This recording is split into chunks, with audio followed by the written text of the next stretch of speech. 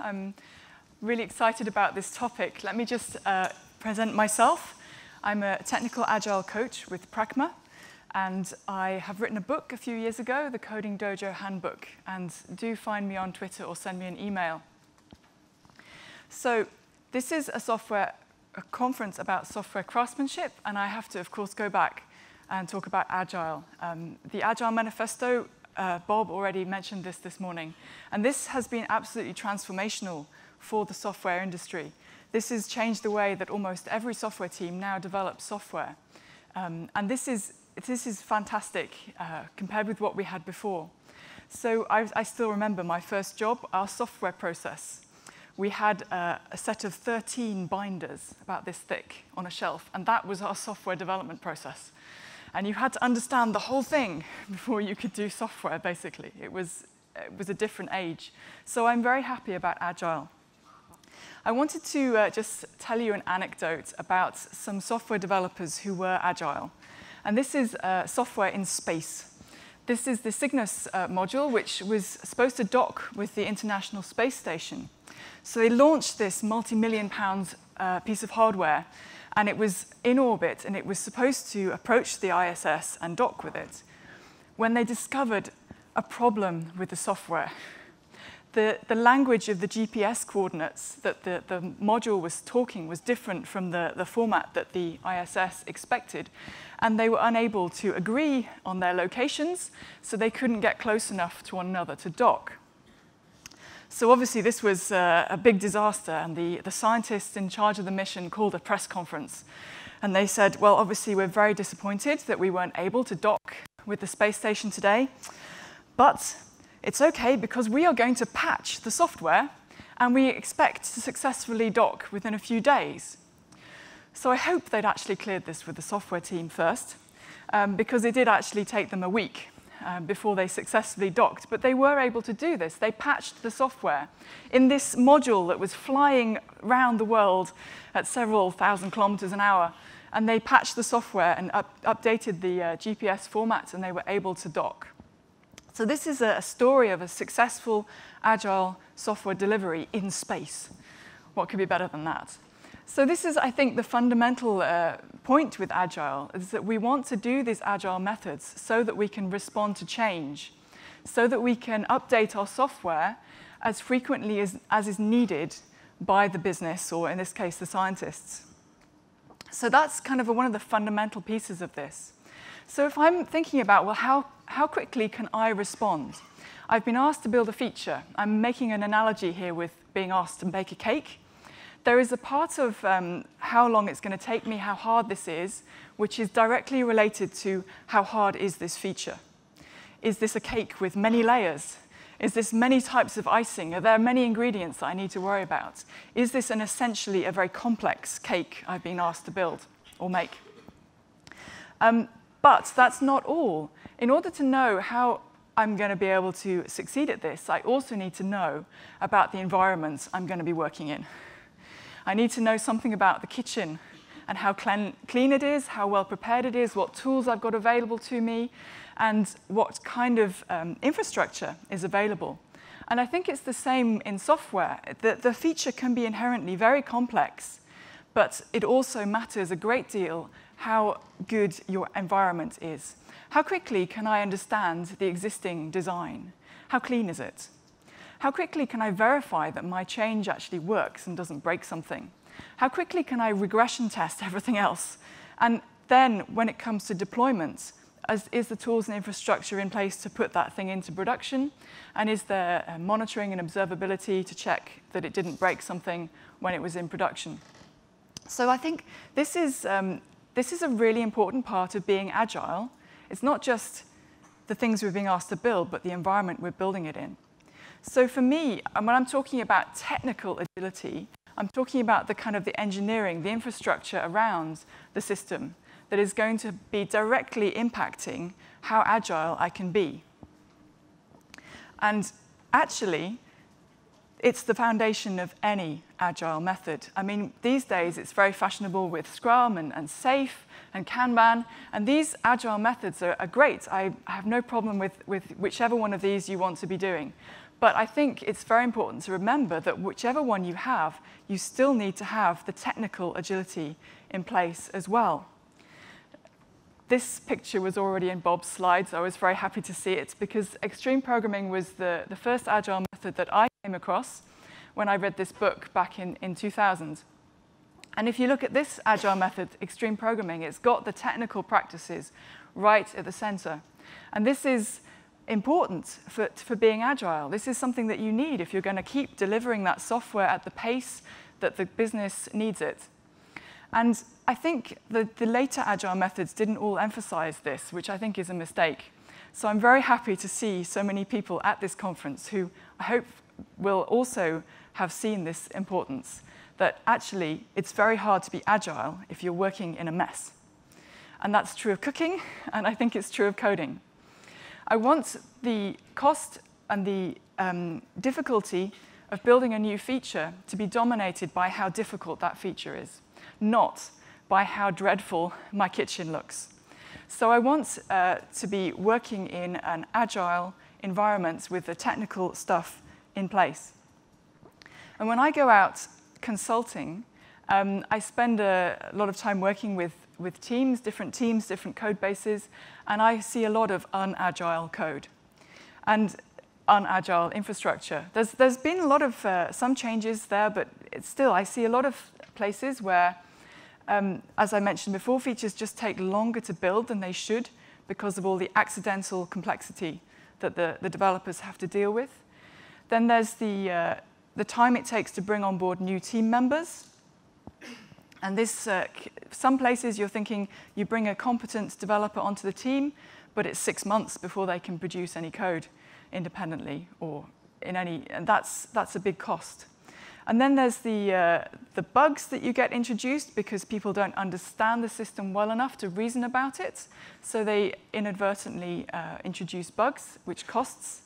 And then there's the problem of not being able to use the latest tools and technologies, that you've painted yourself into a corner and you have such strong dependencies on the old versions of some ancient frameworks that you can't get and use all the advantages of the more modern frameworks. So these are all things that you can actually talk about with your manager and in terms that they will understand. These are costs due to you not having an agile code base and an agile technical infrastructure. So I want to see a code base where you have lots of test automation, you have continuous integration, you have a good cohesive decoupled architecture, your design is testable, you have some deployment automation. All of these things are going to directly influence how agile you can be. And this is the stuff that I get interested in. So I really wanted to bring it down actually a little bit more focused than this is general technical agility. I want to talk about technical agility actually in the code base. And this is where software craftsmanship comes in. We're talking about engineering skills. And a key skill here is test-driven development. And I'm not the first person to mention this today, but it really is a very important skill to have. And I was so encouraged to see so many of you here today are practicing this. So I want to, I usually introduce this and try and explain why I think this is such an important practice. So firstly, when you're writing the tests first in your code, you're verifying that the code does what you think it does. And that's very important. That means that there is a match between what's in my head and what's in my computer. It may be that what's in my head is wrong, and hopefully you'll discover that at some point.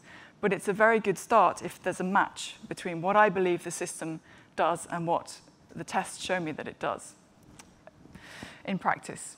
Then there's the way that TDD gets you to break your changes into small pieces. One test at a time, I'm building up the functionality. And this means that I'm maintaining a flow of development, and I have an opportunity every time the tests are passing, I can decide to share my work with others. Then there's the benefits for your design. Now, if you're writing unit tests, that forces there to be units, which is a good start when it comes to creating code with high cohesion and low coupling. It doesn't guarantee that you are going to turn into a fantastic designer overnight. Unfortunately, it's still possible to write bad code with TDD, but I think it helps. So it gives you a push in a good direction. Then there's the refactoring support that you get when you've got that huge suite of unit tests. That means you have confidence to improve your code and improve your design. And then, of course, the most important reason is that it feels good to work this way. It's a fun way to work. It's very satisfying in my experience. When this is working, this is a really fun thing to do. So I recommend it to you warmly. Now, TDD has not become the standard in the industry, as already noted by Bob. And I think the analogy I usually use to explain why this is the case is skiing. I don't know if you've learned to ski or you've seen somebody else learn to ski.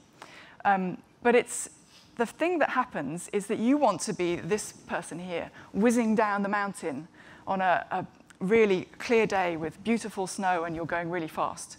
But you have to start out doing what this guy is doing, which is a snowplow, which is what you teach every beginner when they first get on a pair of skis. It's how you get down an easy slope. It doesn't take long to learn, and the snowplow technique is good. You know how to brake. It works. But the thing is, it can't take you all the way up the mountain. If you want to be this guy whizzing down the really steep slopes, snowplow doesn't work. It's not, you can't brake, you can't turn with that technique. You have to learn this other technique, which is parallel turns. And the thing is, I see a lot this happen with my children as they've learned to ski. You learn the snowplow really quickly, and then you can get down most slopes using that technique. But you really need to learn this other technique, which is harder, much harder. It's a completely different way of skiing. And it's so easy when you get a little bit scared, or it gets a bit steep, you just revert to doing snowplow, because it's what you know and it's easy. And I think it's like that with TDD. You can learn it, you can learn to do TDD, but it's such a different technique from how you've learnt originally that as soon as you get a bit stressed, there comes a deadline, the code's a bit tricky, you just revert to writing the test last or not at all. So I think this is why TDD is so hard. It's a so different technique from how we normally do it and how we're normally taught. So for some years now, I've been doing Coding Dojos as a way to help people to get familiar with test-driven development using exercises. And I wrote this book a few years ago, which has been fairly successful well, I've sold a few books at least. I hope people have been doing this. So at a Coding Dojo meeting, you get together a bunch of programmers. Like this is a photo of one of the meetups where we did a Coding Dojo. And you discuss some code, and you write some code, and you practice. And generally, it takes 2 or 3 hours, this meeting. And the idea is that you get together a bunch of programmers, and you improve at programming and learn TDD. Code Kata is an exercise that you do. It's, again, the same analogy with karate and martial arts. It's a practice exercise that you do and you get good at. To show that you've learned a technique. The analogy isn't perfect, but I think the great value of being able to do TDD in a code kata is that it teaches you what it feels like when you're doing TDD. It teaches you that feeling of when you can do a code kata, you can get that flow through it, and you can realize that, okay, I can do TDD now on a problem that looks like this. It's if I can do the leap years kata, that's a kata where you have to write a function that takes an integer, a year, and returns a Boolean, whether it's a leap year or not. And I can practice and learn to test drive that particular function. And then I've got the idea of that. And then if in my production code at some later date, I discover a place where I need a function that takes an integer and returns a Boolean, maybe I could test drive that in my production code. That's always been the kind of the idea. You practice on a simple exercise, and then you can transfer that skill into your production code. Now, this is great in theory, but in practice, a lot of production code isn't really amenable to this. It's kind of like I'm going back to my skiing now. We're off karate, we're back on skiing. It's kind of like you go into your production code to try out your parallel turns, and you discover the piece looks like this. And you're like, I think I'm going to do snowplow. Whereas if the piece looked like this, this is like, I want my snowboard. That's where you can actually perhaps be successful with your TDD. So the problem is I see a lot of production code that looks a lot more like the moguls. And it's a lot harder to do TDD there. And I've found that with all the coding dojos I've done, a lot of people have become proficient at doing TDD on simple exercises, but then been unable to transfer that skill into the production code. And that's always bothered me. So I really want to know how I can improve behavior in production code. And this is where I would really like to talk to you about technical agile coaching, which is something I've been doing recently and found to be remarkably successful in a way. So I had this experience earlier this year. I was invited by Llewellyn Falco to join him at one of his clients. And I worked with him at the clients for a week. And I observed how he was working. And I observed that the teams he was working with had actually started to change their behavior in the production code. And that really impressed me, because that's something I haven't seen so much. So I was very pleased to have this experience. And one of the things that Llewellyn was doing was Coding Dojo-like sessions, but he was also doing mob programming. Now, mob programming, you may have heard of this. I really like Woody Zull's definition, where he says, this is all the brilliant people working on the same thing at the same time, in the same space, on the same computer. And that is what it is. It's a bit like pair programming, only you get your whole team to do it together. So you get the setup like this, where you have a big screen, you have one person controlling the keyboard and entering the code into the computer, and you have the whole team collaborating to decide what code should be written. And this is, I was very impressed with this. I think it's a transformational practice for a software team. And I do encourage you to look at either of these books, or both. One is by Woody Zull, and the other one's Llewellyn is co-author. So do check out these books if you'd like more detail on this. But I will summarize mob programming as it's not just that you get the whole team together on one keyboard. There's actually quite some disciplined roles that you have. So the navigator is a key role here. It's the person who is telling the driver what to type into the keyboard. And the driver is not allowed to have their own ideas about what to type. They may ask questions, but they don't decide what to type. That is the navigator. And if you're not the navigator or the driver, your place in the mob is as a supporting role, and you should basically prefer not to speak. And if you do speak, it's best to phrase your utterance as a question, a coaching question, to the navigator to try and prompt them into another direction. And then, so that's while you're coding, and then quite frequently, the navigator will pause and say, okay, we need to discuss this. I don't know what to do next. And then the whole team comes together and has a discussion, get the whiteboard out, talk about stuff, until there's some consensus about where to go. And then somebody volunteers to navigate, and you go back to your roles. So this is a very structured, disciplined way of working together that as a coach, I work with a team and teach them this technique. And I find it very valuable because, firstly, I think I just wanted to reinforce this, that it's so valuable forcing people to verbalize a code change. The navigator has to speak in words what it is should be written into the editor. You force the code to go through words before it goes into the computer, and that means that everyone in the mob can hear the change that's going to be made, and they see somebody type the change that is made in the code. And this means that everyone in the mob has some understanding, a better understanding of the code than they would have got if they just typed it themselves or if they just watched somebody else type it. And this means that very quickly, if anyone in the mob knows something and they navigate that thing, then everyone in the mob knows that thing. And this means that skills propagate very quickly within a mob. And as a coach, I can prompt the mob in a better direction. I can remind them, I think you might want to write a test now. Or I think I can see some duplication here. Perhaps we could refactor that. So I can, as a coach for a mob, I can prompt them to work with test-driven development in the production code. So I've had experiences lately working with a couple of different teams doing this.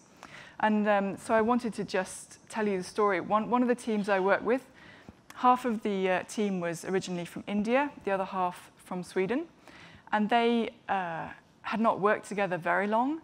And there was a big culture gap and a big collaboration problem in this team, communication problem. And I taught them the mob programming technique, and we were writing a few tests and doing TDD a bit, but mostly the value in that for that team was that it forced them to talk to each other.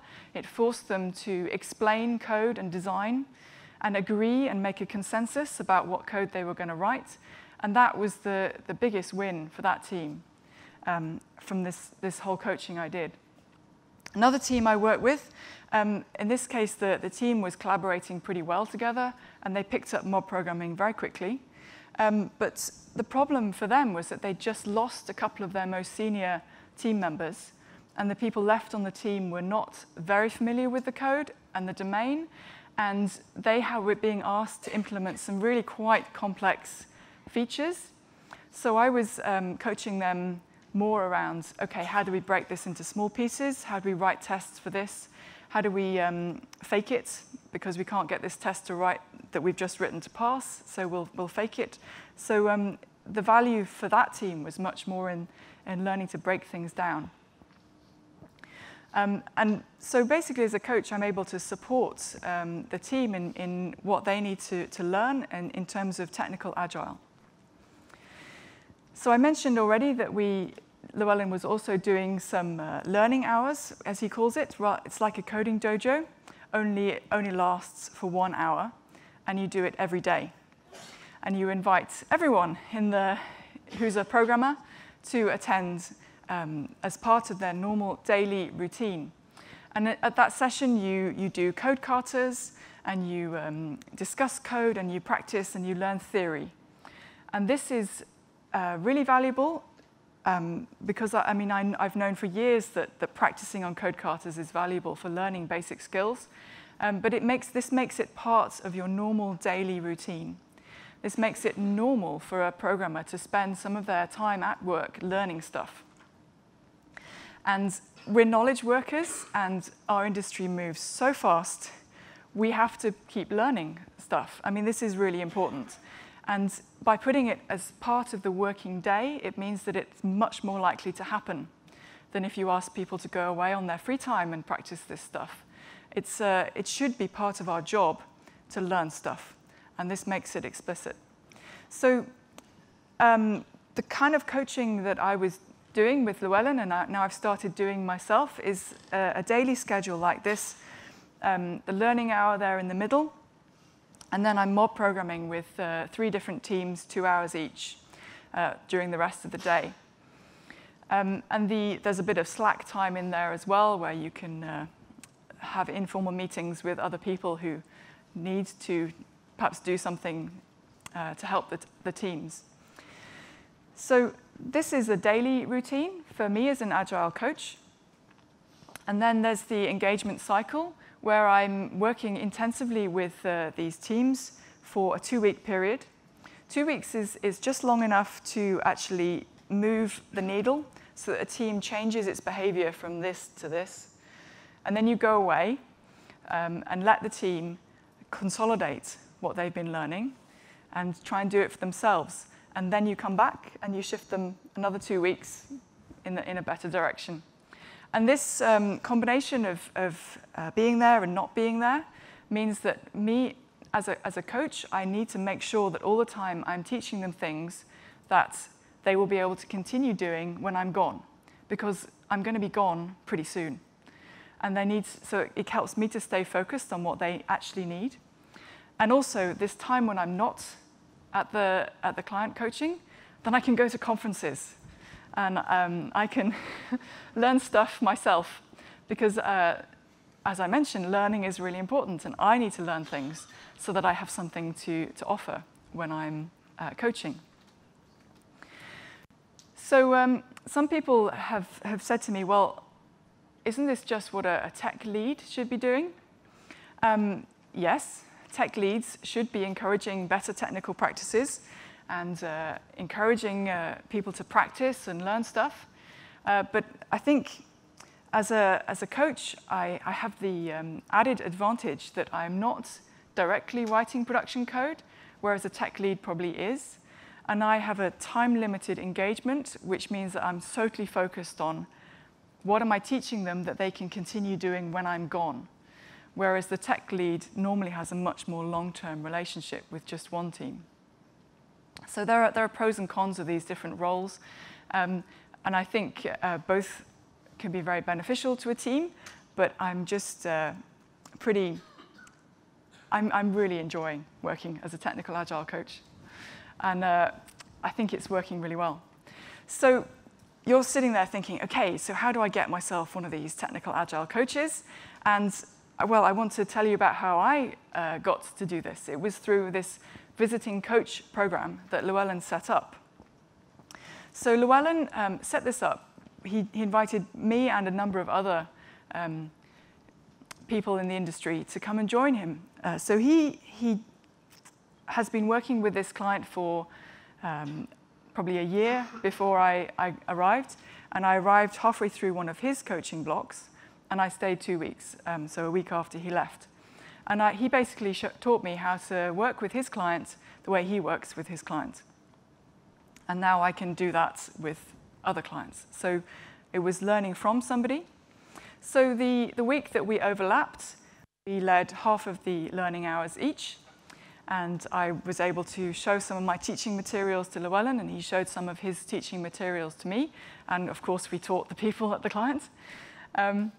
We worked with 4 teams. Normally, I think if you're going to mob program 2 hours a day with 3 teams, that's basically your capacity. With 2 coaches, we took on 4 teams. So 2 of the teams we coached together, and the other team we had one, separately. So I had one of the teams that was just mine to coach. So it meant that when we were coaching together, when I first arrived and hadn't done a lot of mob programming, Llewellyn was coaching the mob and I was in the mob. And then by the end of the week, we'd swap roles, and I was coaching the mob and Llewellyn was in the mob. And that enabled me to very quickly learn how to coach a mob and do it in a way that was not disruptive to the people in the teams we were coaching. And then, of course, we could have a retrospective every day and discuss, well, this happened today in the mobbing session. What did you think about that? I'd like to give you some feedback on the way you coached the team through that situation. So we were able to learn a lot from one another during this time.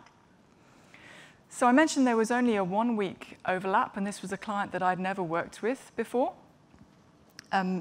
So Llewellyn very carefully set up opportunities for me to network within the client so that I could build relationships with the client organization and build some social capital so that I could be effective as a coach in the wider organization. So I would eat lunch every day with a different person, just one-on-one. It's much easier to have a meaningful conversation with somebody if it's just you and them. And lunch is a time when everyone is available, and usually. So you go out, you take them out somewhere, and you get to know them. And just ask them about what their background is and what their priorities are and how things are going. And that gives you an opportunity to get to know the wider organization. And then when Llewellyn had gone, I knew enough people well enough that I was still effective in coaching in that organization. I should also mention that I wasn't alone. There were other Agile coaches around in the organization, and they were focusing on different aspects of Agile. So I was really focused on the code and the technical agility, and the TDD and the refactoring and the build process, and all these technical, really, really technical things. But there were other coaches who were working with the product management to make sure they were prioritizing the right kind of features, and there were coaches working with the on the like the Scrum Master kind of role, teaching the process. And all of these coaches together are helping that organization to very quickly increase their agility. And it's important as a technical Agile coach to collaborate with those other roles. So this experience I found really helpful. I learned a lot of new coaching techniques. I learned this style of mob programming, which combined with the learning hour seems to be so powerful. And Llewellyn, as the coach receiving visitors, gets a lot of feedback about his work and things he hadn't thought about. And the client's organization is getting the benefit of more perspectives, more coaching perspectives, and more experience to draw on, and more coaching days than one coach could provide. So this seems to me that having a visiting coach program should benefit everyone involved in it. And I was very glad to be involved in this one, because I think there needs to be more technical agility in this world.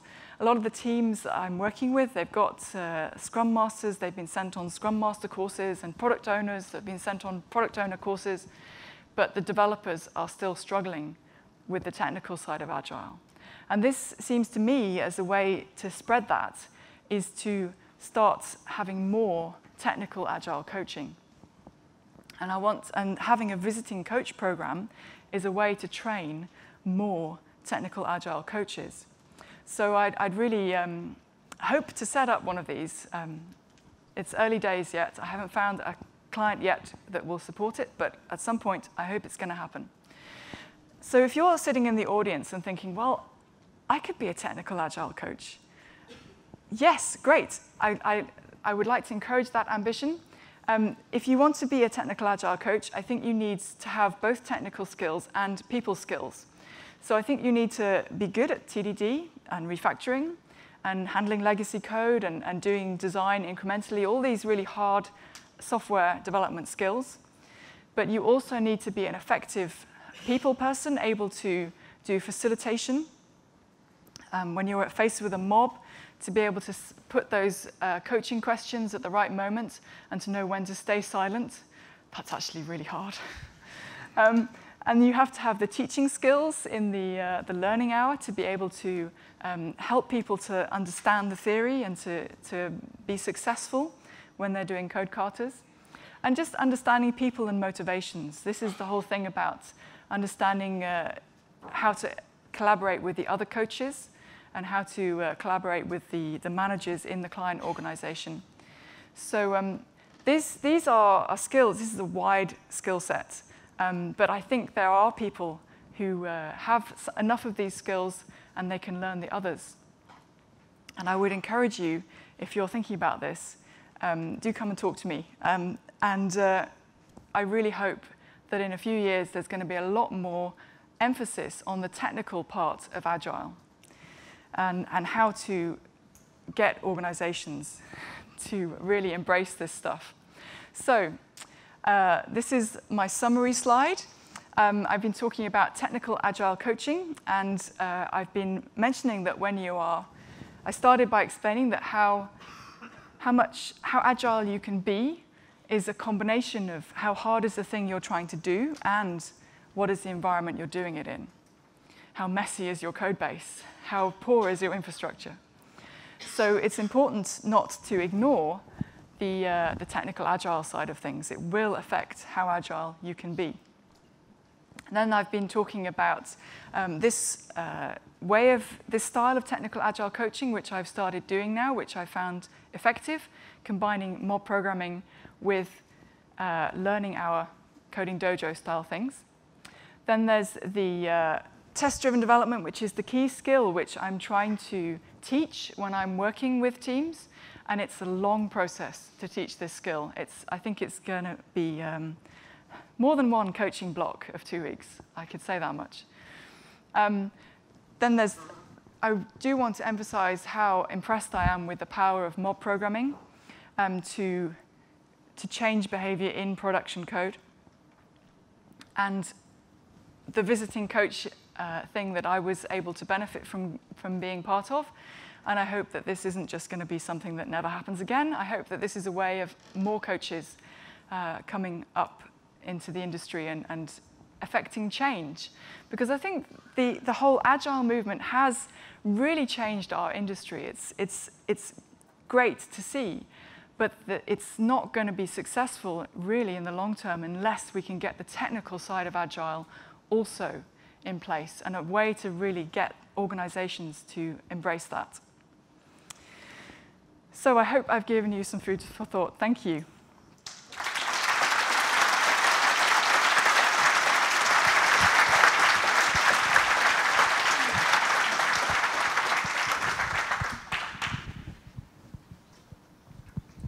Okay, I think we've probably got time for a few questions.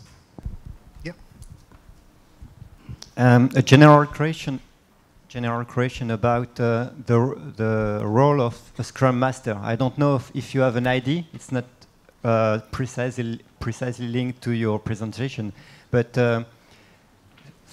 should the Scrum Master be an effective developer, for example?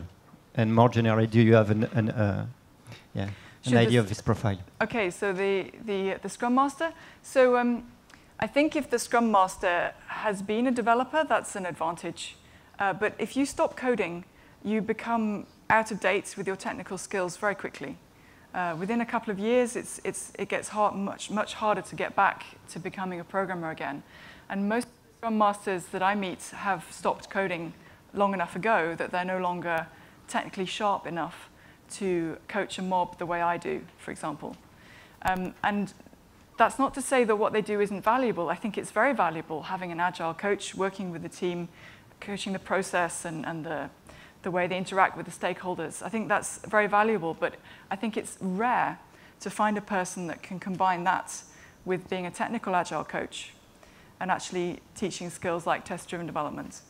So although you may find some people who can do it, I think for myself, I'm more effective if I concentrate on the technical and work together with somebody who can coach the process. I would be no good coaching the process as well. So does that help? Yeah? Here. Yeah, question. Hello? Is someone going to give this guy a microphone? Hello. Ooh. Okay. You, as a technical agile coach, working using mod programming in real code bases, how do you handle the complexity? I mean, each code base can be really complex. The domain, also the code, the technical depth, and so on and so forth. How much do you have to understand the code in order to be a good coach? Right, you're asking a really important question. How is it possible to be effective when you don't know the code base, you don't know the domain?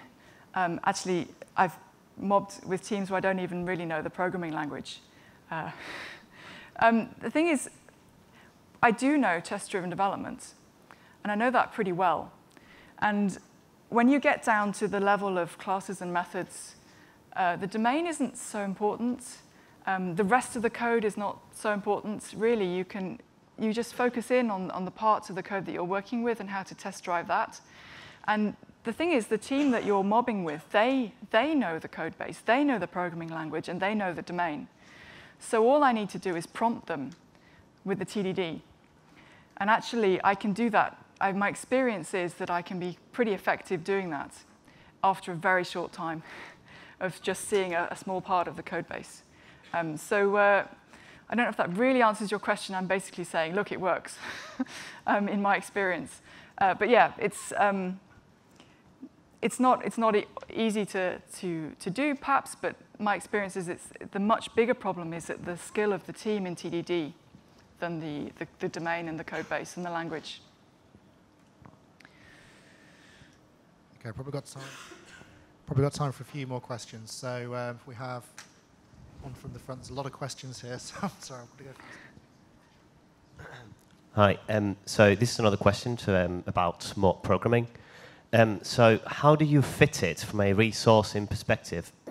And how do you fit more programming into the schedule of a team that develops a product for an external customer that imposes their own pace of the development cycle, and they might have they might have multiple features being developed in parallel, where that makes it really difficult to actually get the whole team together down tools and just concentrate on a single feature or a single part of the system. So how do you make that compatible? How do you sell mock programming to someone that's not your own company? Yeah, that sounds tricky. So you have to find some enlightened managers to talk to. So the first part of this talk was all about technical agile and why that is so important. And those arguments work on managers to some extent. They can understand those arguments to some extent. And what you're saying is that we're going to invest some time in mock programming in order to increase our skill at TDD. We're going to increase our collaboration. We're going to address some of our technical debt. And we need to make space in our schedule for this. So let's take on slightly fewer features this iteration so that we have some slack. Usually it takes some slack to learn a new skill. And managers, if they see the value in what's going to come out of that time, they will normally can be persuaded to give you that time. But yeah, organizations vary. I've been privileged to work with some very enlightened managers, perhaps. Thank you. Okay, so I will use my time then. About the schedule of your day then, if you are doing those like technical agile coaching, is like 2 weeks every day you are meeting with the team with the mock programming, or like some other schedules? Yes, that's exactly what it means. Every day is the same 3 teams for 2 weeks, so that you're reinforcing the behavior every day, and then you go and let them try and carry on. And then you come back and lift them up from where they've got to and say, all right, we're doing this again, 2 weeks. It's long enough to shift the needle, I think. Okay, I think we've got time for one more question at the back. Have you got any good techniques or any techniques for helping people, when you're mobbing, for helping people who are not good in groups? Right. So having the roles helps, making it very clear what the roles are, that when you're the driver, you're just typing. That's the easiest role. And if you're the navigator, that's the hardest role, because you have to verbalize the code. And even if you're not kind of a people person and you don't have the best social skills, if you can code, then you can do the navigator role, because you're just coding, except you're coding by speaking the code. And so that's okay. And then the roles for the other mob members is mostly not to say very much. But unless you feel that you have to because something is going wrong or you don't understand, and then you're asking questions. So I think even for people who struggle in social situations, because you've given them a very defined role of what interactions they're expected from them, people can get hold of that. The harder part is when you have the whiteboard discussion and everyone is contributing to the design. That is much harder for people who struggle in social situations. But again, just by practicing it and having the group show kindness and respect and consideration for one another, you can hopefully draw that person into the discussion. Hope that helps. Okay, thank you very much. Thank you.